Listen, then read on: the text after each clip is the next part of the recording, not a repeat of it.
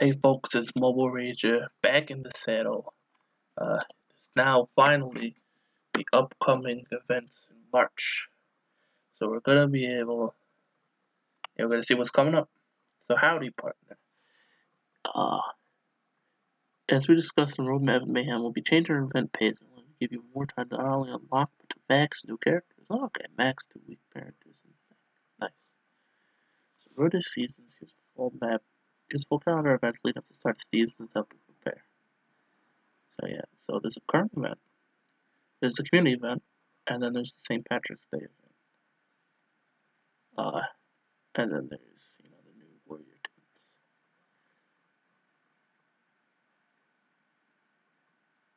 Tunes. Ooh, hang on, reworks, you say. Okay. Blah, blah, blah. So, we'll never, what's this? We'll never forget about the community fan vote event. Which with all the changes been implemented, never made it to the final calendar. To make it up to you, I'll surprise you a week-long event featuring entire team voting on selected by the community. Yeah, and then Horror Team and Samurai and Shooter. Okay, so I can run with those. Because I only have those up a ton. That's nice. Plus, I have a very good LeBron, so being able to buff the shooters, which I assume would also include Duncan Daffy, or Coach Daffy, alongside him, then that'd be very cool. And as an extra bonus, Petunia and Lola reworks. So that is nice. So 2022 initiative to bring our old tunes into the modern era kicks off with Petunia and Lola. I've never seen them basically ever. Citizens is pretty much not a theme, so that's pretty cool. I don't know whether there's only two of them. Maybe they're opening up the team variety, so they're sort of more plug and play. So a black ticket will reward some tunes from all 9 teams featured in the community vote. Extra chapter challenge unlocks on day 5 with bonus tune materials from Mummy Row. Look out for the midweek patch notes for more details on the rework for you on Friday for the event. Okay. So the first chance to experience the new week, says the Bunny O'Hare. First chance to experience the new 2-week format, alongside with the accompanying battle pass, featuring a new tune, Bunny O'Hare, to celebrate the spirit of St. Patrick's. So a 2-week legendary event will be pretty cool, because, I mean, it could be pretty cool depending on how involved the actual event is, but we'll see in a second how cool it is, how good it can be. But, you'll actually be able to unlock and get them up a fair bit. That's spending tons and tons of cash. So that would probably be nice. So legendary attack, you're joining the holiday theme. So okay, it's more of a. I mean, you kind of removed a lot of the holiday tunes. So I don't know what else can be there except rocket tunes. But I feel like they probably want to rework. So he's extremely adept at buffing any team member, which is nice. So it seems like equally theme agnostic leadership skill. So he's a plug and play tune. Interesting.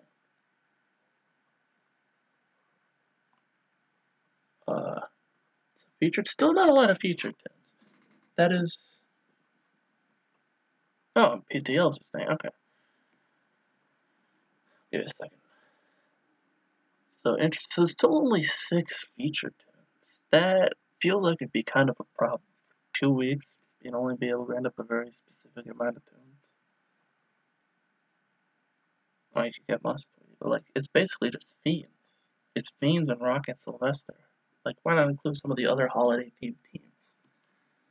Like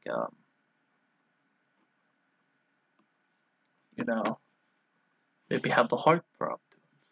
Maybe have the holiday tunes. Maybe. Well, I guess you would have just featured the horror tunes, but you could throw them back in there. I don't see no reason why you can't run the same team 2 weeks in a row, or 3 weeks in a row technically, because it's a 2-week event. But you get my point. Iterate, make seasons 2+ better. Okay, I get that the events take time to plan, but seasons are double length. It's 8 weeks. You can't make a change in 2 months to any upcoming event at all. guess technically Path the Legendaries are never deconfirmed. Uh, but it's nice to know they're still going to be around. I know they said they were phased out somewhat.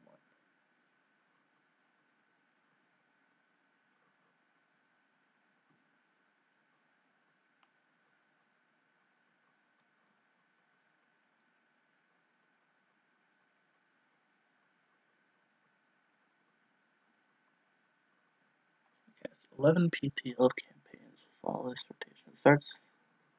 I was about to say, it's going to be in chronological. No, it's not chronological order.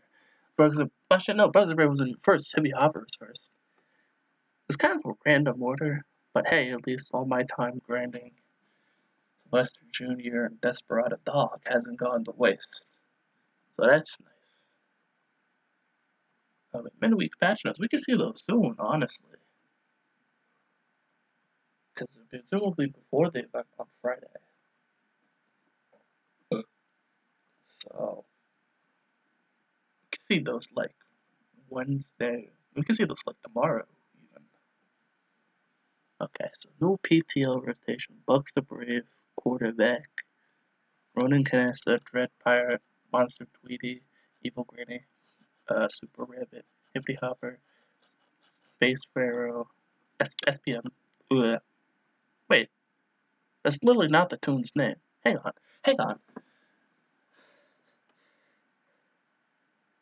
Now I get technically there's no community manager, so there's no one to proofread, but because the person, I think it's just one of the main devs writing these now currently until they get a new one.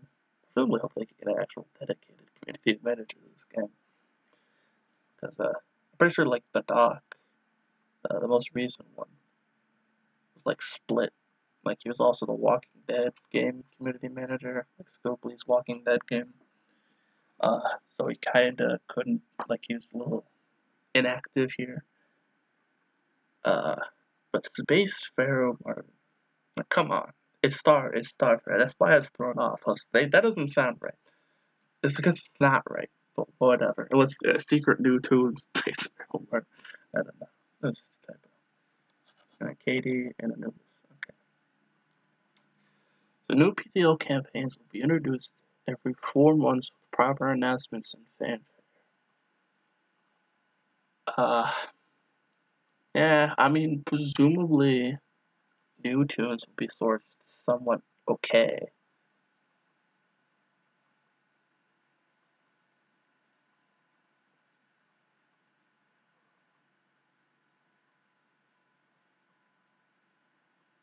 And they're just running those for a full week now, which is good, because for some reason they like the way they had them before, they'd run for 3 days every other week. It was just really confusing. But this works okay. I mean, you might want like the find exchanges to be a little better before you do this. I still feel there's room for improvement, but a consistent schedule. I'm assuming any new PTLs will just be slotted right in. Speaking of what is the newest one of these? I think quarterback. Yeah, so quarterback was that long ago. So I'm glad we have proper schedules so they can be announced. Presumably you're gonna have some themed event. They said fanfare, so I'm assuming there's gonna be something related to new PTLs.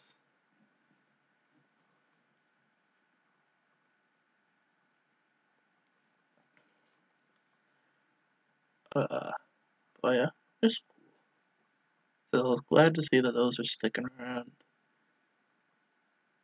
Um, I have to say, I mean, it's a hard rotation, I guess.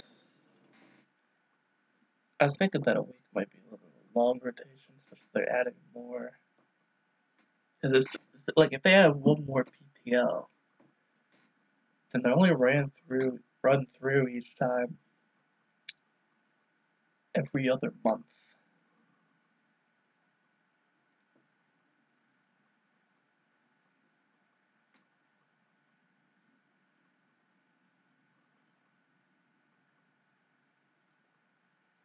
Like essentially, like With the 12th one, the full cycle is completed 12 weeks in.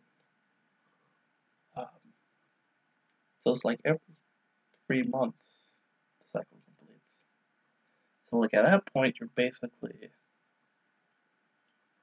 get to a point, like once you get to 16, by the time you get to the end, you're adding another one in. You're adding another PTL at the end of the cycle. Unless they're interspersed them in, but I feel like that's screw up with the schedule.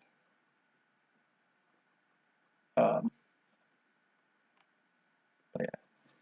PTL teams are widely farmable. I mean, I guess with the fine money and blah blah blah. So it's just, you know, most of them. Okay, to be fair, most of them are sourced. They're just not sourced in an especially high amount. And then recently released PTL will continue featuring the exclusive teams. Admittedly, you know, the feeder team's not going to change because that's kind of how PTLs work.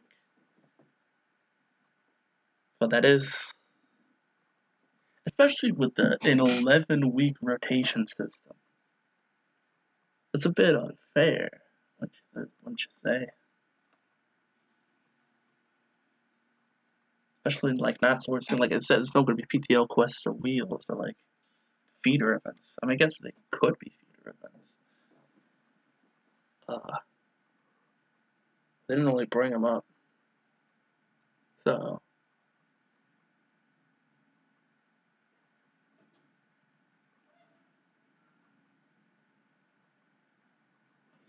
yeah. That's all I had to say. So that's about it. Community fan vote seems nice. I was wondering why those tunes are there. I was like, six didn't get featured, right? Like, that's messed up. But no, people are not that dumb. I don't know why they highlighted Looney Ralph. I feel like the legendary is probably what you should go for. Did they just forget which tune was the legendary? Whatever, I'm not gonna complain. Obviously, I actually know. Yeah, obviously. I'm gonna stream this on Friday, so just keep that in mind. It'll be nice hearing new works and new tunes. New ones. If they could keep the space at like start of every season or whatever, they redo some themes. That'll be nice. Not the start of every season, because that'd be only every 2 months. Yeah, honestly, like if they put reworked old tunes next, like alongside the season tunes, I can be a fan of that. I can get down with it. I still don't know what Mega Chungus means. Like, I guess that's the legendary. They still didn't really explain. Like, this doesn't really explain what the event is. Just like obviously, like, say this event blows, and you know we have to do it for 2 weeks. 2 weeks of a bad event.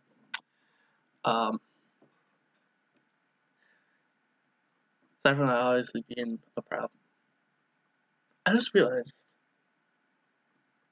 I'm not getting less prehistoric.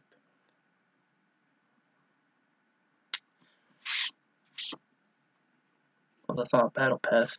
The like battle pass thing, like the tunes in the events. Cause I feel like it would make sense.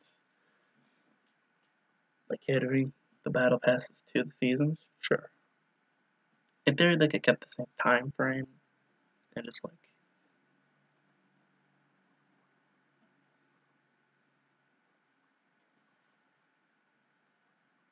so you know, like it's featuring 2 tunes. I feel like it's that complicated, but whatever. Like functionally identical, I guess. Well, the same price. So I guess we get a Bunny O'Hare battle pass, right? Question mark. Yeah, along with this accompanying battle pass. I guess we won't know, but I didn't explain it. that seems like a good tune to go for. So let's see his kit proper. Assuming he's being a general, like, neutral attacker. Fine by me. So I guess, yeah, I guess that's about it. I hope we'll be getting event posts. I know you have patch notes coming.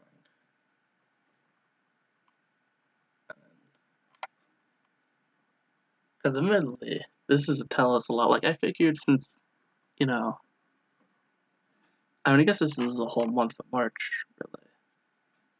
But I figured, well, we're having 2-week events. They'd probably explain a little more. Oh, this really doesn't announce much of anything. Like, admittedly, they had, like, before they had, like, 4 times the amount of events. And they included PTLs, which were on random. I'm assuming they were just picked randomly. Because now there's a consistent PTL rotation. Starting to reach a mark first. So we're currently doing Bug Spray, I think. Does that mean April 1st? I'm really confused. It's March 8th. Did that mean April 1st? Or is this currently happening? Because in theory, shouldn't the quarterback PTL be today? Question mark, right? I guess I could just look at the game. But yeah. I was probably running on a little bit. Not so much. But, yeah, we gotta properly discuss this. This is a big change. It was like half the patch notes. It was half the roadmap last time. So, it's kind of important. There's a lot of fine details we don't really know. But, like, it's 2 weeks. 2 weeks. And featuring 7 tunes. Yeah.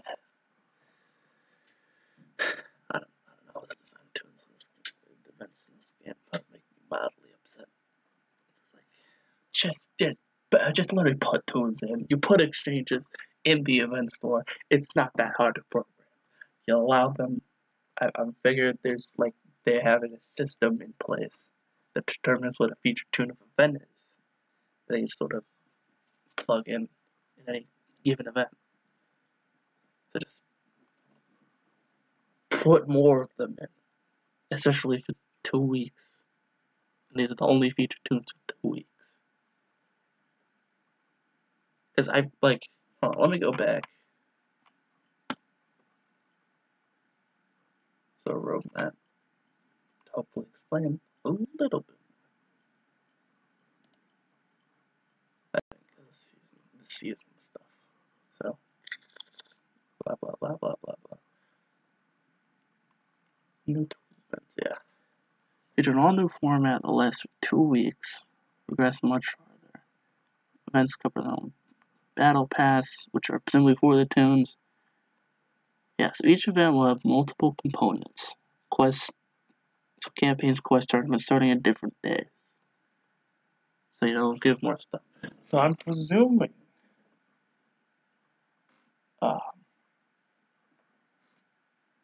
that's not presuming, I'm assuming.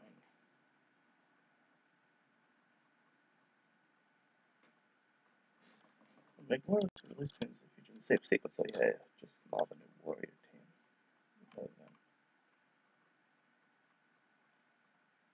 I guess I've actually seen 3 or 4. I mean, I've already seen Roman Legion Sam. That, whoopsie doopsies. On that one development team, he got leaked like 3 times. You make a reasonable assumption someone Angelus Maximus looks like. And then that is obviously Bravehorn. So I guess we haven't seen Omega Chungus. That is a fair point.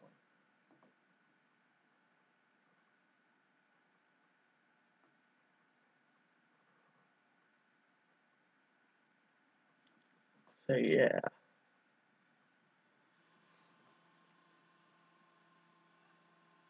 It's a bit non-specific, but hey, maybe that comes a little bit after the we get the actual event blog post, which, as I said, feels a little redundant with how empty the schedules will be, because we're getting technically 2 events a month. So maybe lead us on a little more. But yeah, so it's big changes for the game. Hopefully they'll be good. But that's gonna be all, folks. Mobile Ranger out.